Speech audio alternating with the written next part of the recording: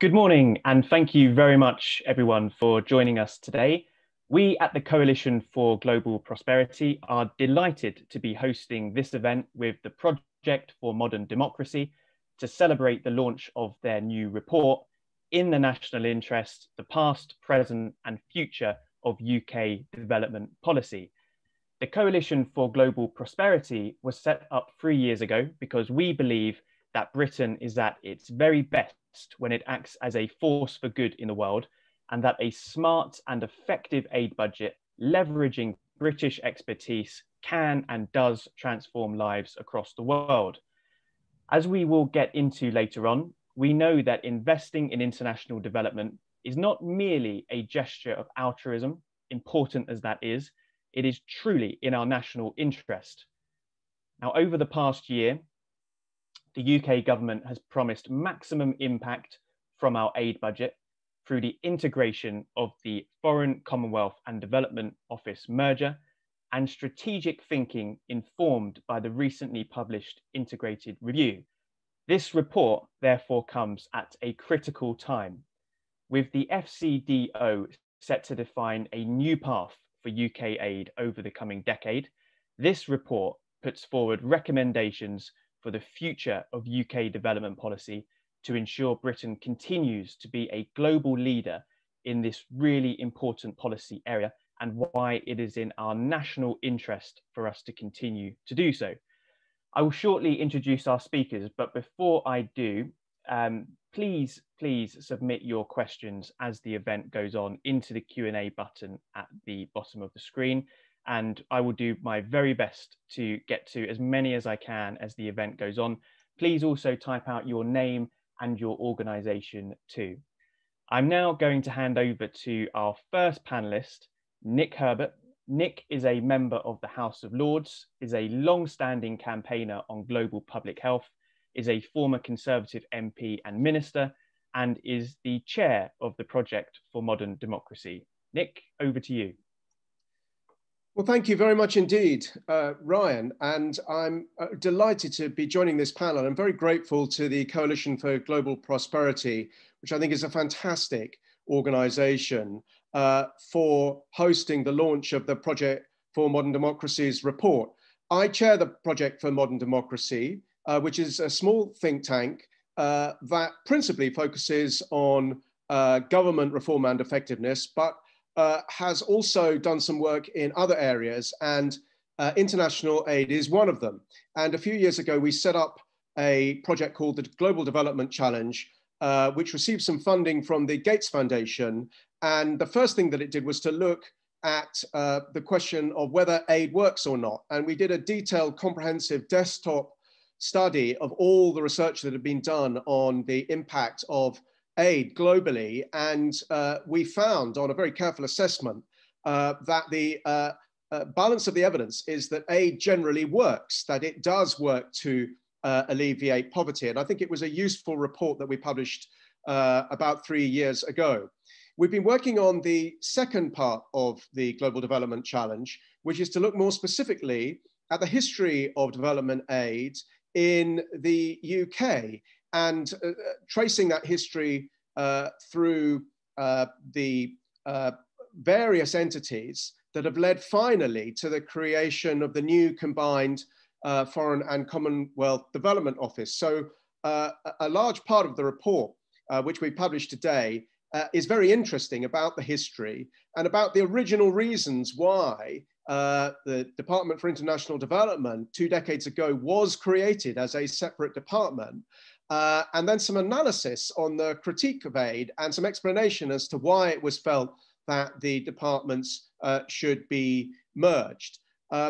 For better or for worse, that has happened. And we examine some of the evidence from overseas where combined foreign and international development departments were created, as to how successful that's been. And the rough conclusion that we draw is that where the intention is to strengthen development, such merged entities can be very useful and successful and powerful. but where the intention is actually to deprioritize development or to subsume development into some broader conception of the national interest or foreign affairs interests, those mergers have been less successful. And I think there is some quite important learning there for the government. The other thing we look at is the question of how much money should be spent on development assistance, and of course the recent cut in the aid budget. And I would just like to say that I think the problem is that the cut in the ODA budget that the government has announced is of such a scale, losing a full third of ODA in 1 year, that it will require very sharp reductions to programs that are funded by ODA because of the commitments to multilaterals that have to be maintained. And the government hasn't yet announced what those cuts will be, but we already know some of the areas that they are looking at. And frankly, it's horrible. We're looking, for instance, at cuts to research and development in global public health, which would be completely inconsistent with the government's commitments to science, with its ambition for the G7 agenda to prioritize global public health, and in the wake of all the epidemic and the learning from the epidemic. Taking a full third out of the budget, which would have reduced in any case, simply doesn't make sense. I don't think that it was thought through. I think it will result in a waste of resources, as the director of the Institute for Fiscal Studies said yesterday. And most of all this, and this is where it's highly relevant to the report, I think this will undermine the ambition of Global Britain that was set in the integrated strategy that was published a few weeks ago, and of the creation of the new combined Foreign and Commonwealth Development Office. And it is notable that just as the United States has a new president who has reprioritized development, is resetting the United States position on the world stage, has appointed a formidable figure as the administrator of USAID, who actually has a seat on the National Security Council, we in the UK no longer have a senior minister who is dedicated to development. So we are completely out of kilter with our major partner in these issues. So I think that the government needs to rethink that, and I think it needs to rethink the aid cut. And so the report makes a number of constructive recommendations about how an aid program should be shaped and what the priorities should be. But let me just conclude by saying this.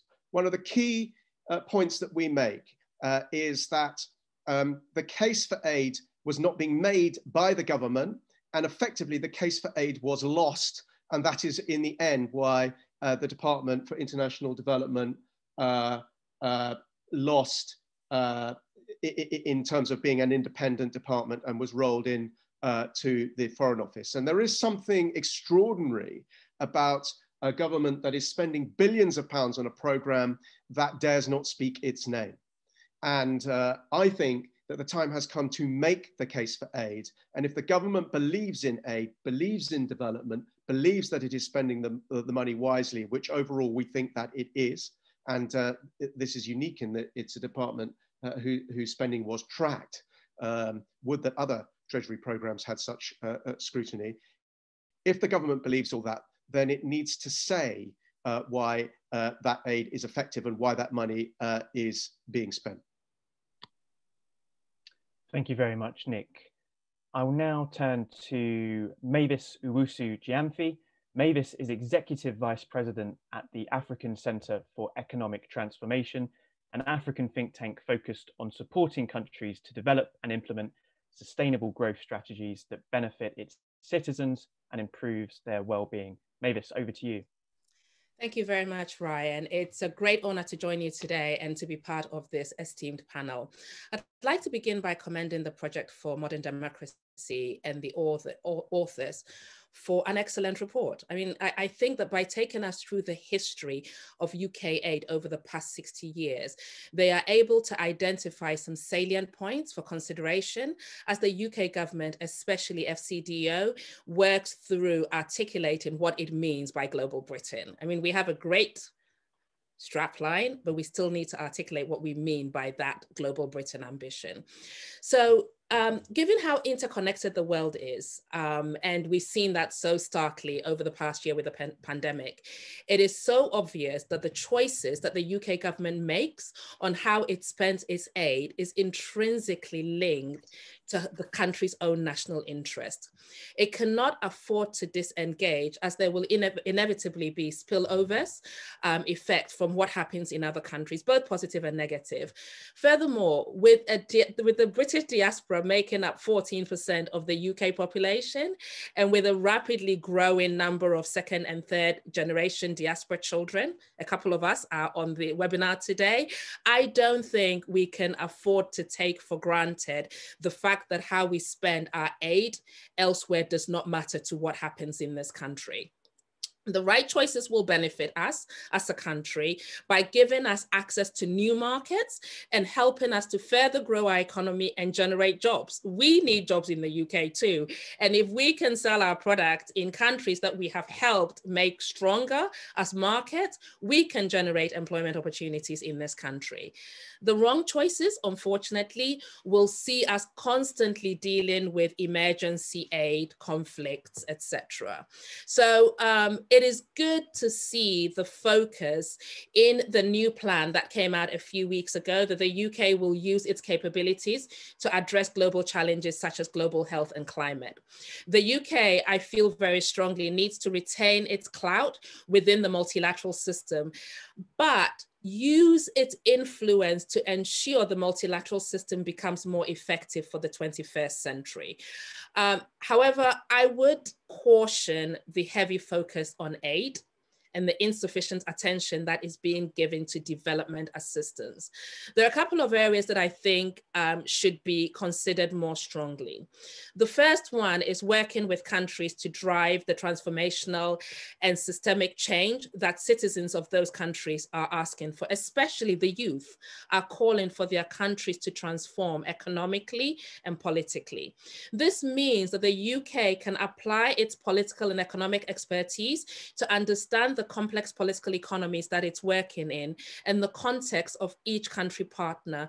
And I think the merger might actually help bring political expertise coherently to this development effort. And we can't underemphasize the importance of this transformational and systemic change agenda. I was a young trainee in DFID when Suma was permanent secretary, so I was influenced a bit by that. The second thing is really investing in innovation. I think one of the things that we really saw as a strength of the UK government in the early noughties was the innovations that it invested in. You know, everybody talks now about the greatness of M-Pesa in mobile money and the spillover effect of mobile money around the world. DFID was one of the first organizations that took a risk in investing in this new, and at the time, what was considered a crazy idea. So as we think through green development, as we think through a rapidly changing world with health pandemics, climate crisis, etc., there is a really new market for new innovations and also thinking through how you can invest in a digital economy. And I think the UK is well positioned to spend its development assistance in this way. The third area is for the UK to drive stronger coherence in the international development community. This is something that the UK used to be at the heart of once upon a time.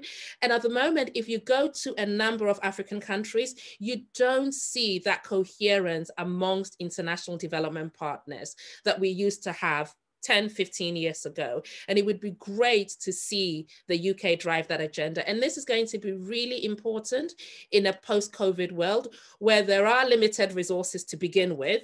And so we really need to think about how do we all support a coherent approach in the countries that the UK is prioritizing. And finally, to focus on reform and to focus on transformational development actually means that the concern that we constantly see in the UK about we've been in this aid business for too long, when are we going to exist? We are going to, over time, see a large number of countries start to graduate from the traditional kind of aid that it receives from the UK and become strong market partners for Great Britain. Thank you, Ryan. Thank you very much, Mavis. I will now hand over to Sir Suma Chakrabarti. Suma is Chair of Trustees at the ODI, one of Britain's premier international development think tanks. Prior to that, Suma served as President of the European Bank for Reconstruction and Development and was Permanent Secretary at the Ministry of Justice. Over to you, Suma. Well, thank you very much. And it's wonderful to be part of this panel with Nick, Mavis, and Tom, old friends, all of them. So it's great to see them all. I think I managed to get to the barber, and Tom didn't clearly yesterday. But anyway, I have an easier starting point on hair than Tom does anyway. But great to see you all, and really also reconnect with Mavis after such a long time. So it's very good indeed. Look, I think I can say much less now because Nick and Mavis have covered a lot of the ground, but I think this report is actually really, really important. Hats off, I think, to the Project for Modern Democracy for the work it's done on this report. I take it as a sort of two-part process, because the first report showed that aid is effective in terms of its basic objective of reducing poverty. But this second report is a more sort of taking a look at the governance of how we do aid and what we should focus on. And I think it's a really good development. I saw a lot of my past floating before my eyes, I'm afraid, as I read it. The Pergao Dam scandal, I was in the private office at the time when that happened. I think it's great. I think the basic point that it lands, which is very important, is that to assist poorer countries to develop, to reduce poverty, is not just altruistic, but it's also actually part of our national interest. And the second point, which I think has rather been forgotten in recent years, unfortunately, is that actually the UK is rather good at this. It is actually one of our comparative advantages compared with many other nations. This is why the UK became, in some people's eyes, a development superpower. Not just the financing, but the quality of the knowledge, the quality of the diaspora outside of DFID as well in the UK, in the think tanks and universities and so on. It is one of the things the UK is rather good at. And the report, of course, now arrives on our tables at a time when the context in the UK is rather strange, as Nick outlined, politically very odd, that it's a very rigorous study, but at a time when actually some decisions have been taken enormous in a rather non-rigorous, rather casual way. The merger, of course, but on top of that, the really huge cuts, particularly in bilateral aid, as there will be, and the impact it's going to have on people on the ground. I think it's also rather, unfortunately, going to damage the whole global Britain ambitions in terms of authority in COP26, in the G7, and others as well. So I think there's a huge impact this report can have because of the context that we're living through right now. On the report itself, I particularly liked, I think, the idea of actually trying to show some linkages between foreign policy and development policy. Whatever one's personal views on merger, demerger, I think it's really, there are some areas where actually having foreign policy and development policy closer is a good thing. Climate change would be one of those issues, I think, one of those themes that I think is really quite helpful actually to have the two institutions working together as one, if you like. I think it also is very good at highlighting some comparative advantages, global health, research and development as well. And I think I do like the fact that it is pushing the use of the multilateral system as well. One of my criticisms of DFID, and this is obviously like an old man, you know, it was always better in my time, but I think I have felt in the last few years, DFID became too narrowly focused on just very much talking about conflict countries and very much thinking in the World Bank is the only multilateral that matters.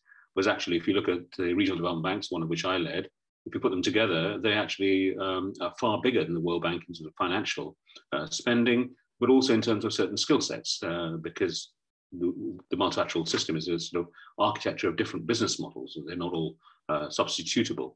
And I think it's good that the report focused on the multilateral system as well. And I hope the new FCDO does more through the multilateral system. In a way, it's going to have to, because its bilateral programs have been cut so heavily. So I think we'll push them towards that. I think at the same time, well, despite my critique of DFID, I think it's a bit surprising that the report underplays, I think, the fragile states agenda. I think it's still a very important agenda. It's something that UK has been focused on. So I don't think there's so either or. I think it's not just middle income countries or fragile countries. I think Britain needs to have an agenda for both as well. And I think this report is good on pushing more towards the middle income countries, but I think we can't forget the work to be done still in the fragile states as well. The last point I really wanted to make is a sort of back to the future, if you like, point. One of the reasons it was a real pleasure to lead as Permanent Secretary of DFID in the era of Claire Short was that she did think development was more than just aid. And actually, that's what the government at the time thought. And so it was very, very irritating for other departments in Whitehall. The DFID at the time was getting into issues like export licenses for arms and things like that. But the whole purpose was actually to say Britain's impact on developing countries was more than just the aid budget. And it was right to have a ministry that would actually challenge the other areas. And I think it's important in the way the report says to try and do more of that. And I hope the FCDO can do much more of that. Lastly, I think it would have been good to have more on inequality and more on digital as well as two other themes. Climate change comes through, global health comes through, but those are two other themes which are touched on, but I think not brought out as fully as I would have liked, I think. And they're the coming agendas, I think, for the development people in the UK and elsewhere as well. But overall, I really like this report. I think it's made a great contribution to the debate. Thank you very much, Suma. I now turn to Tom Tugendhat MP. Tom is the Conservative MP for Tonbridge and Malling and chairs the UK Parliament's Foreign Affairs Committee. Prior to entering politics, Tom served in the British Army, serving in both Iraq and Afghanistan, and as one of the military assistants to the Chief of the Defence Staff. Over to you, Tom. Thanks very much, Ryan. And yes, I speak as the hairiest man on the panel, with the sole exception of you, I think, actually, Ryan. So you've dodged the sheep shearers clippers as well. Look, this is a fascinating subject, and I have to say I pay tribute to the authors of this report. I presume it wasn't Nick, but but whoever actually whoever actually put the work in, because it's a very good piece of work, and it's suitably challenging. And I must say I'm going to pick up on some of these themes rather than doing a critique of the report, because I think the questions that it asks are entirely relevant to how we think about aid today. And I hear the point that people make about the cut in aid, and I think it's a reasonable one, of the 0.7 to 0.5, and Nick's point about this is about a third of the budget going in a one-er, which is a hell of a hit, and certainly does ask questions about global Britain and prioritization. It's also worth putting this in context. You know, the United States spends about 0.16% on development. The UK is still at 0.5. Now, I realise that America's 0.16 is greater than our 0.5, but it is worth looking at the context. And though you'll find no greater fan of Samantha Power than me, she was a fantastic witness before the Select Committee only a few months ago, and has a breadth and depth of understanding of not just aid policy, but actually wider foreign and security policy than many people I could rattle through. You know, she is still second to the Secretary of State, so it's not like the US doesn't have a merged department as well. And I think this is where I must say I found Mavis's points particularly fascinating, because I think one of the errors that we've made, and I'm very cautious in saying this is a DFID error, because it's not. It's an error that's been made across the whole of government, which is to view aid as separate from policy. Now, actually, the people who've realised that this isn't so, by and large, have been DFID experts who have realised that aid spending, development spending, is a political act, and it's a political act that brings with it consequences. I've usually found that those in DFID are the ones who are most attuned to it. But I have found other areas of government not always appreciating that. And I think, therefore, the merger and therefore the united effort is hugely important. And this is where I'm just going to go on to some of Sir Suma's points. And as usual, Sir Suma gets to the heart of the issue rather more astutely than I will ever do. So forgive me as I make a hash of this. But I feel, excuse me, coming after real experts, which is that the question of linkages is fundamental. The integrated review tried to get to this and tried to answer the question of global Britain that Mavis quite rightly says is still mostly a slogan. And it raises real questions that I think we've got to address, because the question of linkages is real.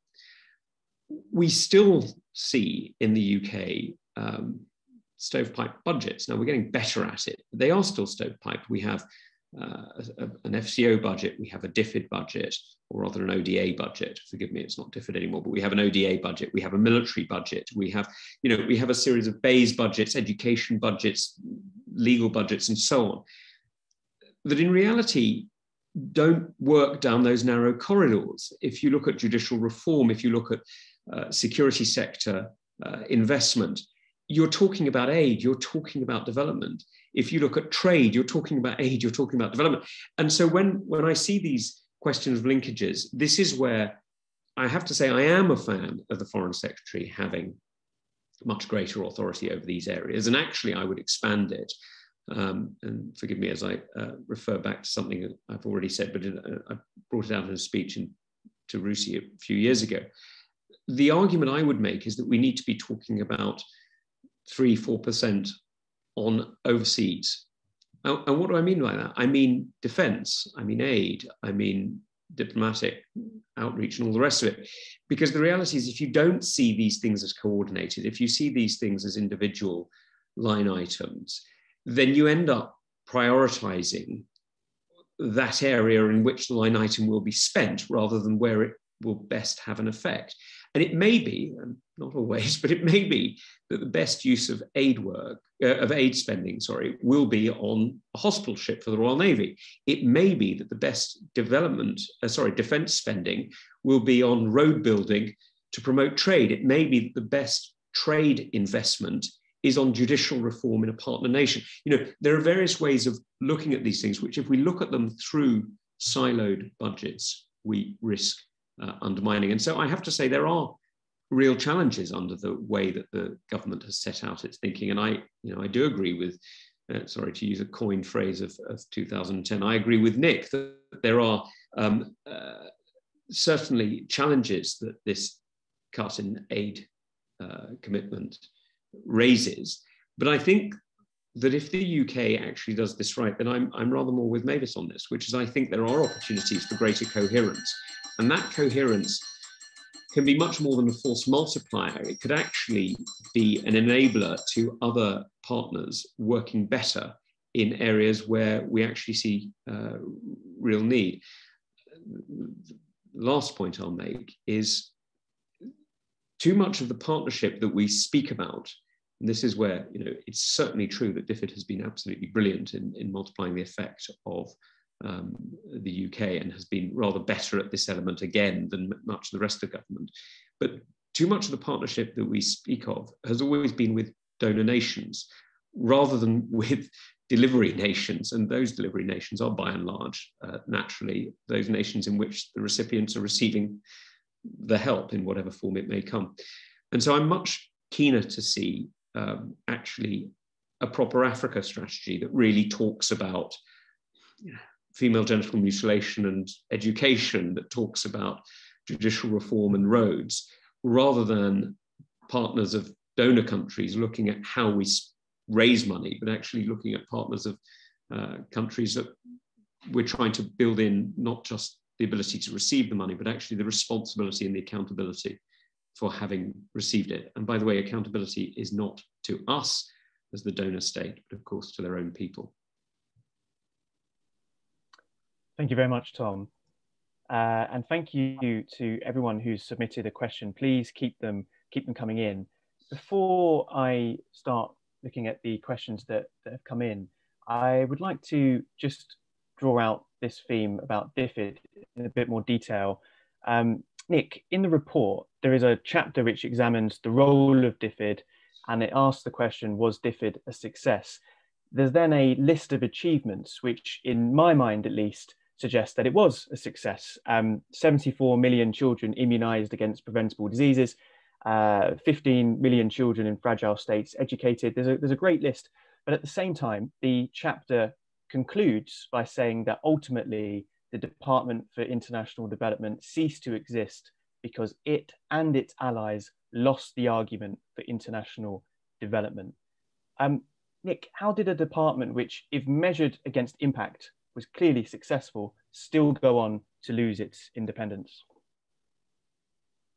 I think it's a great question, Ryan. And I think what the report says, and what I tried to say in my introductory remarks, is that the problem was that the department wasn't permitted to make the case for development. I mean, ministers were at one point, by one prime minister, literally banned from giving interviews about our international aid program. You know, it was refused on the grid. You know, there was a sort of rather sort of simplistic approach was taken. You know, the focus groups tell us that spending this money isn't very popular, so we don't really want ministers out there saying, you know, why we're spending the money. And what was happening is that I think the government was actually sort of running shy of the tabloid headlines.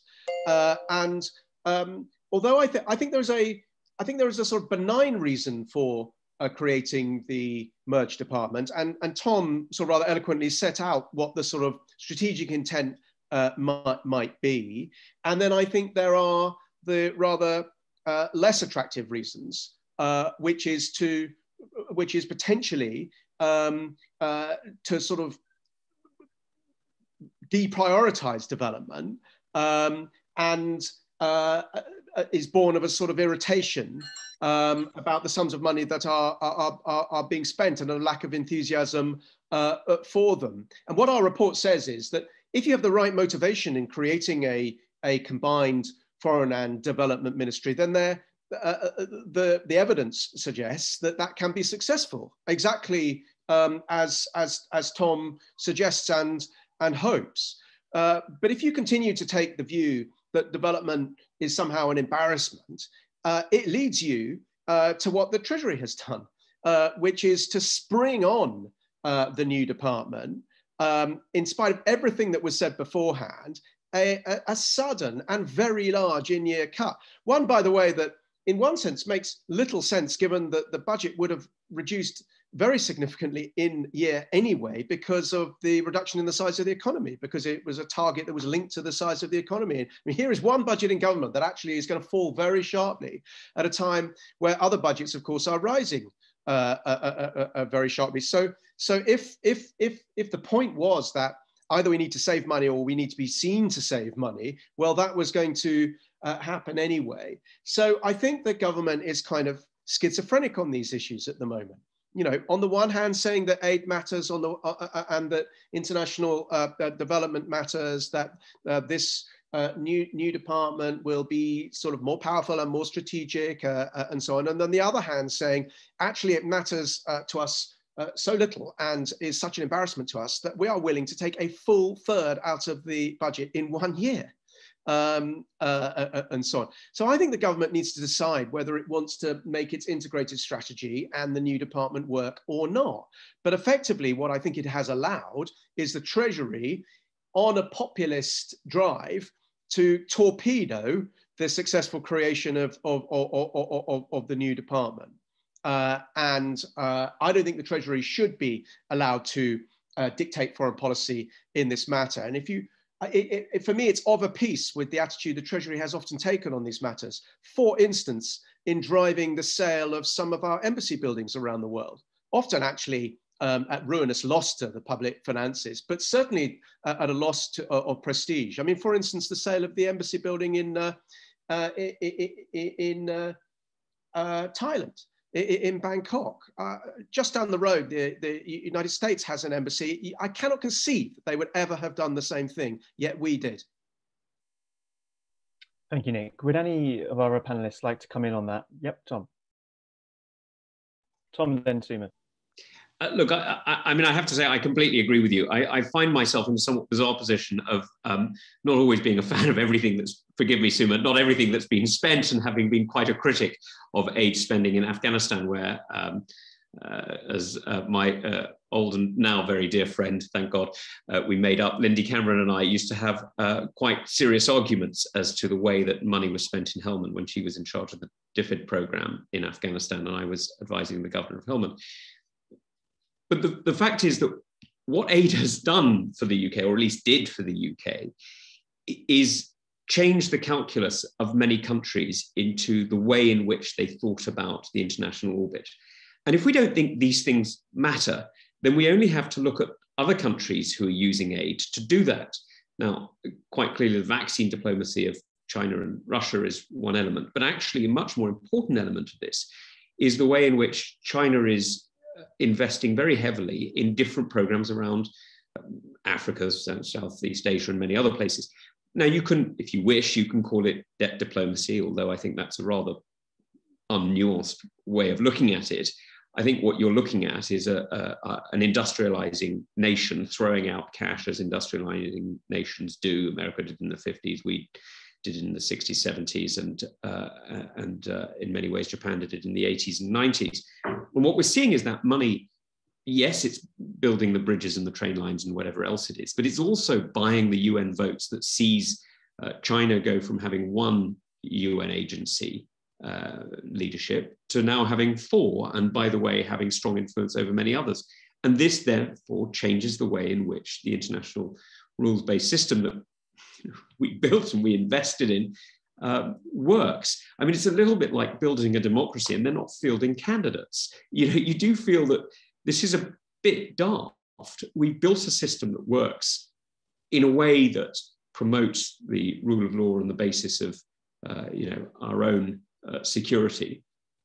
And now we're sort of saying, well, get on with it. Other people can play with it. Well, there's a cost to that. And the cost isn't 0.7%, and it not quite calculable in the same straight fashion as a budget line for the Treasury, but it is seen in every ship that isn't insured in the city. It's seen in every trade deal that doesn't include a UK or in fact a democratic port, and it's seen in the change of the standards of the modern industrialization, which is of course digital, and the way in which the internet is moving towards a great firewall, sort of digital nationalization, if you like. We're seeing this, and this is the direct result of us being unwilling to play the role that we had in the system that we built. Suma. So I just want to come back on one point, actually, because Nick brought it out rather well, which is I think the changed role of the Treasury. So in my career, when it was ODA, the Treasury was the strongest supporter of trying to keep the ODA budget as high quality as possible. They saw that as one of their, of course, they were never going to give us much money, but but they wanted to protect it from over-commercialization. It was a stronger supporter during the Pergao Dam period, for example. And they also wanted to keep ODA as a distinct body within the Foreign Office. This is quite an important sort of political economy point, because they actually were fearful that if there was one accounting officer for both FCO and ODA, you would have problems. You'd end up having conflicts of interest. Now, you couldn't always protect against that. You had the Pergao Dam, for example, but by and large, actually, that arrangement worked. What has changed, of course, this time around is now there is only one accounting officer for the whole department budget and the Foreign Office budget and so on. And in a way, the permanent secretary at the Foreign Office, a good friend of mine, he's going to have to deal with these conflicts of objectives, which will arise, even though, of course, Tom is right, there's plenty of stuff we can do which is not controversial at all and should be done together. There will be some areas where, the Foreign Office impulse will be one direction, the development impulse another. That was very, very important, that Treasury approach. I think it's quite interesting that Treasury has gone back to its old ways in terms of cutting budgets. That's one thing I'd expect it to do. But I was surprised that they didn't ensure a double accounting officer role when there was a merger. I was actually quite surprised by that. It's one of the reasons, actually, when ODA became DFID, it was actually quite easy to do compared with most machinery of government changes, because actually it was distinct within the FCO. So it was a lift and shift, basically. Whereas, I had to run both DFID and then Ministry of Justice, another machinery of government change. And Ministry of Justice was much more complicated, as Nick knows, because actually some of the things have not been sorted out in terms of accountability. I mean, Nick and I are working on this in another context at the moment, the Commission for Smart Government. But actually the DFID machinery government change worked because of the Treasury protection when it was ODA within the FCO. I think that's a big change in terms of support within Whitehall that the old ODA used to enjoy, that has gone, I think, now. So the other thing I would just ask ourselves is whether the consensus that grew between the major parties on development spending and what it should be spent on, quality, has that also changed, or is there a new consensus? Is the opposition? It's not terribly vocal on these issues, in my view. And it'll be interesting to see whether a judicial review does happen. I see Harriet Lamb is on this, on the Q&A, and Harriet, of course, was involved very much in the judicial review of the Purgow Dam project. But it'll be interesting to test that view of the development community as well, whether they are going to accept this new consensus or they're going to actually challenge it to some extent, even if they accept the institutional arrangements can't be changed. I'll be interested to see that as well in the coming months. Thank you, Suma. Mavis. So just very quickly, building on Nick's point, I think that without being a comms expert, I think one of the biggest challenges that we've had in the UK is being able to share the success of development beyond the numbers of children in school, etc. A lot of the general public in the UK who are concerned about the money that is spent on aid are concerned that we will never exit out of aid, but we've never been able to successfully communicate the successes that have happened thus far. So let's take the pandemic right now. Yes, a number of African countries do not have the capability to produce vaccines and need vaccines to be, need the COVAX facility. However, we should not underestimate the health systems that African governments have and are able to deliver vaccines using innovations, etc. And all of this has come from partly UK's extensive investment in health. The fact that we have 4 countries in debt crisis in sub-Saharan Africa and the rest moving toward debt distress, but being managed is because of the extensive investment that countries like the UK made on public finance management, on budget systems, etc. The crisis could have had a much bigger impact. The need from the UK could have been a lot bigger, but we seem to struggle to communicate the progress that has been made thus far. Looking across the African countries that are going through potential debt distress right now, the improvements in their debt management capability compared to the early noughties when we saw the last crisis is vastly different. But somehow we seem to forget to share those successes at this time when it's happening and always go back to the emergency crisis challenging issues when they come up. So I think there's also an onus on us as a development community to do a better job on working with comms experts to tell the progress story. Thank you, Mavis. I wonder if I can stick with you for our next question, which comes from Catherine Mulhern, Restitution. And Catherine's question is, what are the implications of the cuts for the global debt situation and a potential lag in the economic recovery of the Global South? For example, the Global South is more significantly behind than before because of COVID. So we know that the economic rebound of the Global South is going to be a lot slower and it's going to be a lot more challenging because a lot of countries have not diversified as much as they should have to be able to rebound better.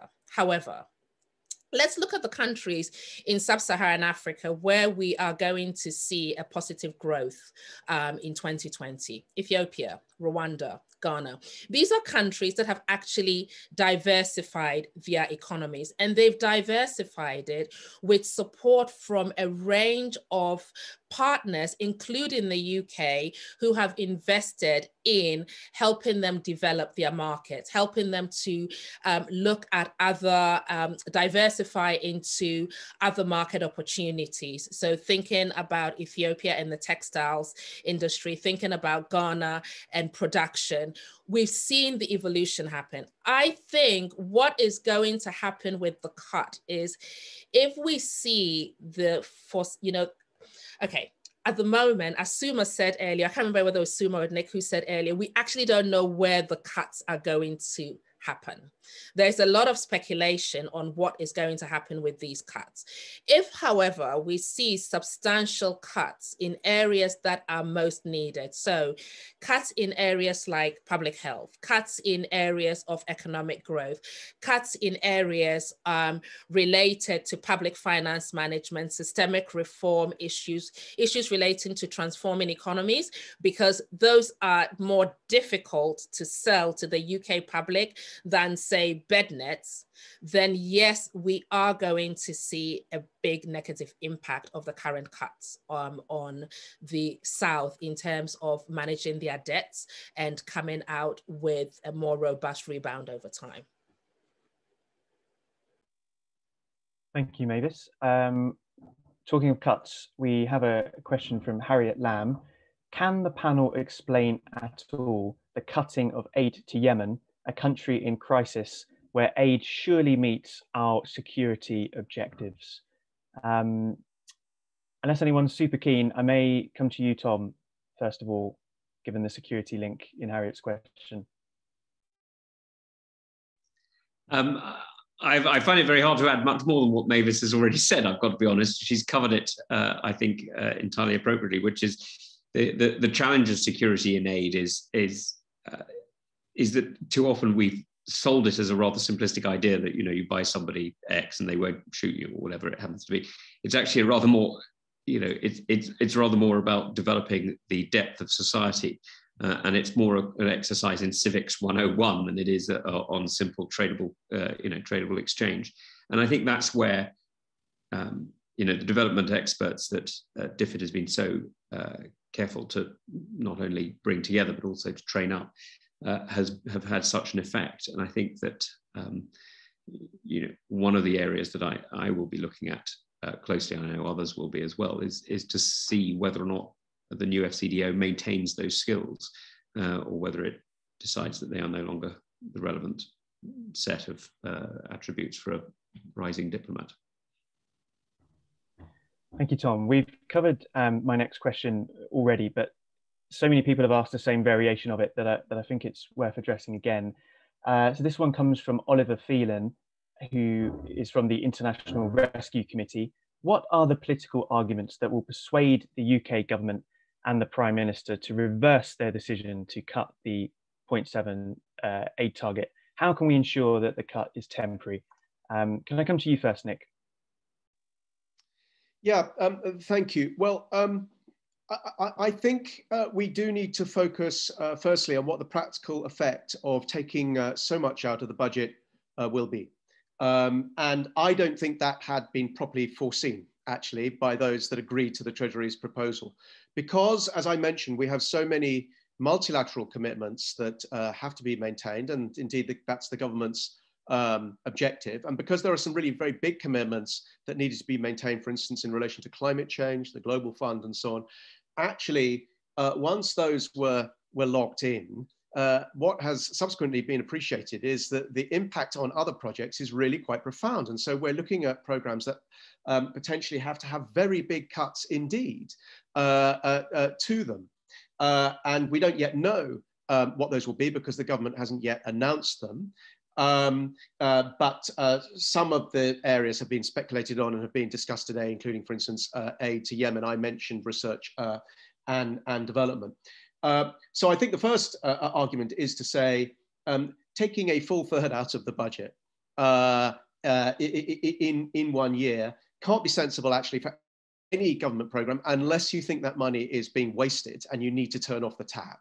And actually, the government has produced no evidence, as the director of the as the former chairman of the National Public Accounts Committee, Edward Lee, has said, government's produced no evidence to suggest that this money is being wasted. No analysis. It simply said that the country couldn't afford to go on spending this. Well, given that actually public spending has been increased by 80 times the sum that it's been reduced by in relation to the ODA cut, that really is not a credible argument. Secondly, I think it's important to demonstrate to the government that, as I've tried to suggest, that to make a sense of the integrated strategy and the combined department, it doesn't. It really doesn't help the government's own objectives to torpedo it in this way by taking so much resource away from the new combined department. It is not in the interest of demonstrating the success of the new strategy and the new department to withdraw so much resource from it. And thirdly, I think that it's important to continue to get across this point that aid spending has more assessment about whether the outcomes are delivered than any other program in government because of the Independent Commission on Aid Impact. I mean, would that other massive programs had such scrutiny?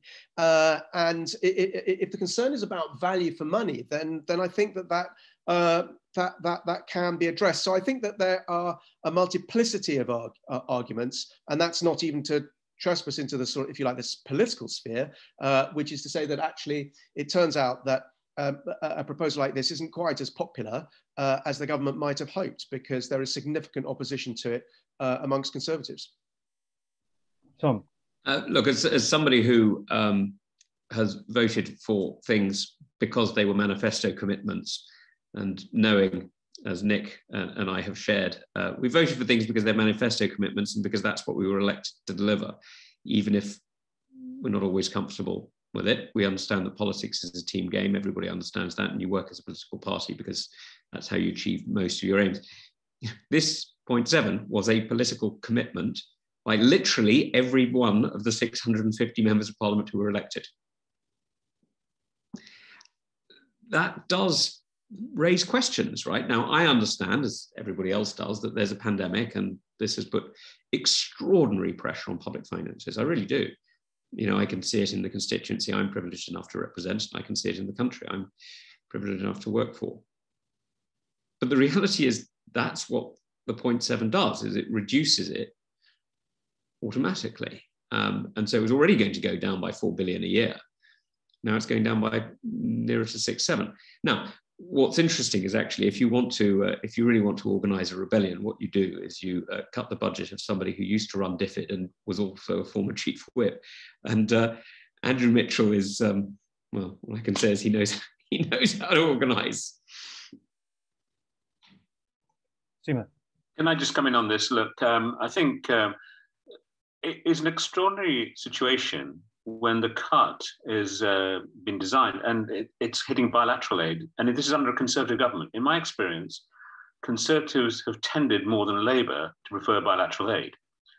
Labour is a bit more multilateralist generally than that. But this, I don't know if anyone did their homework, because as Nick said, when they thought about the cut, they should have done an immediate analysis of the number of legal commitments that are already there, largely to multilaterals, and therefore the burden was going to fall on bilateral aid. And I think that's extraordinary for a Conservative government to do that. Now, did they do that homework in the Treasury and FCDO and others and present it? I don't know, but it seemed very strange. Secondly, is this permanent? There seems to be, at least in the press, an argument going on with the Prime Minister saying this is a one-year thing, Chancellor saying, well, not yet sure. So let's see how that plays out.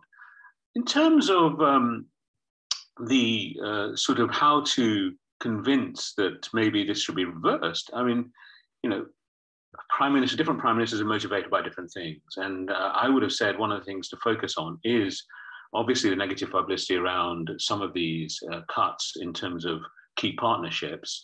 It'll be very interesting to see whether the UK, I mean, I'm not in favour personally in for nationality reservation for international jobs, but I think UK should compete more for them, as Tom said.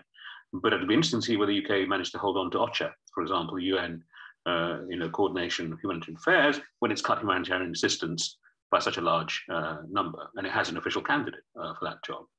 I think that'll be interesting. But things like the COP26 process, the G7 process, that should impact on the Prime Minister's rethink, really, because if the UK can't advance this agenda in international fora where he is in the lead himself personally, then that will impact. And other prime ministers are motivated by other things. I think when I remember Gordon Brown, he's just motivated by development.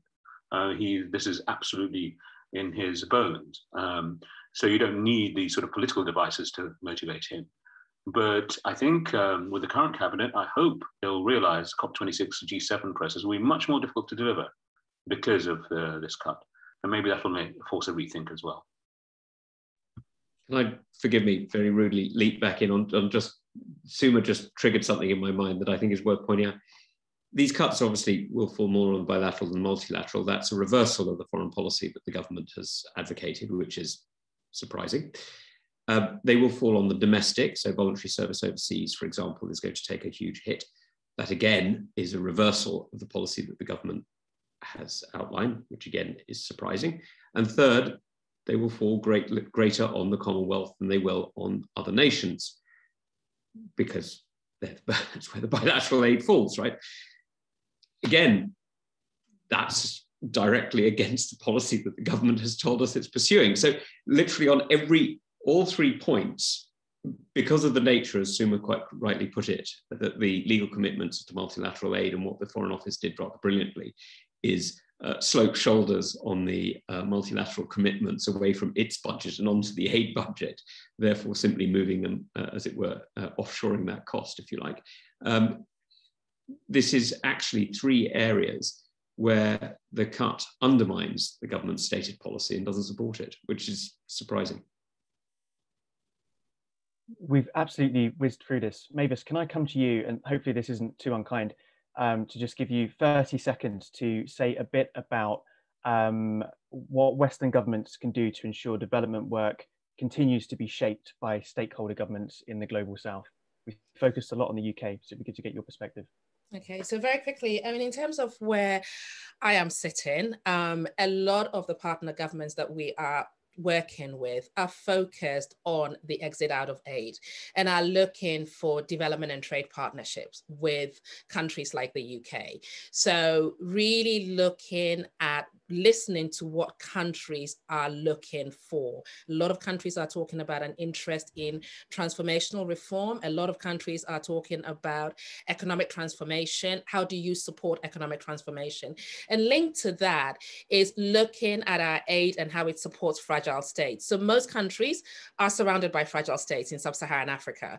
And we want to work with the UK on managing fragility while simultaneously growing our economies. And this is fundamental as we move into implementation of the free trade area.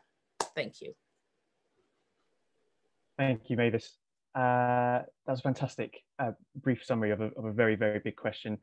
Thank you so much to all our panelists. We're out of time. I wish we had more. I think we could have kept going for a while. But thank you so much to all our panelists, and thank you for giving us so much to think about and reflect on too. As Nick mentioned at the beginning, everyone will be emailed a copy of the report very shortly. So check your inboxes and your spam folders just to be sure.